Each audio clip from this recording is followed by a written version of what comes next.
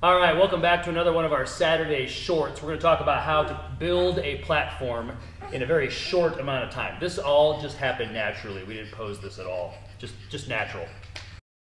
All right, so when you're building a platform, it's hardly even called building. All you're really doing is constructing. It's a very easy process. You want two 4x8 sheets of OSB, 3/4 inch thick, 4x8. It'll actually be listed as 23/30 seconds. You're going to run those two on the base layer lengthwise, that is to say front to back. So you set those down. Then on top of those two sheets of 4x8, you're going to put another two sheets of 4x8, and they're going to go side to side. So one in front, one in back. They're going to go side to side, and then you're going to screw the second layer down to your first layer.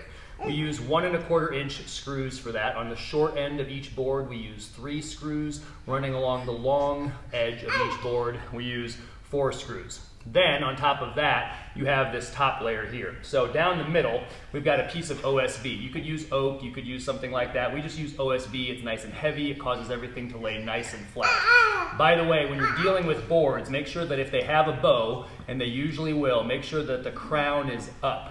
So you don't want them bowing up at the ends. You want the bow to be facing up in the middle so that the weight of the platform takes out the bow. This is actually a reconstruction of this platform because we didn't take care of that the first time and the edges were starting to bow up. So on the top layer here, we've got OSB down the middle.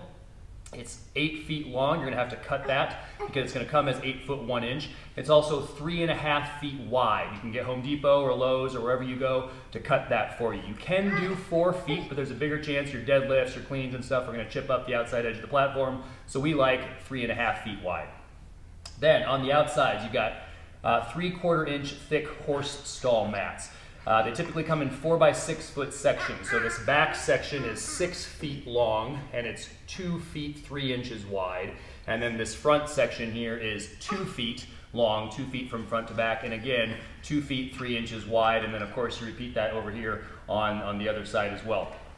In terms of screws, we put 6 screws in the OSB, 2 at the front, 2 in the middle, 2 in the back. And then on the rubber, we just put screws around the outside and front and back edges. We don't put any screws down the edge that's near the wood. That way, when you're setting down deadlifts, you're not accidentally going to set down metal plates or bumper plates on a screw that might be a little bit proud. So it's a very easy process. It doesn't take you very long.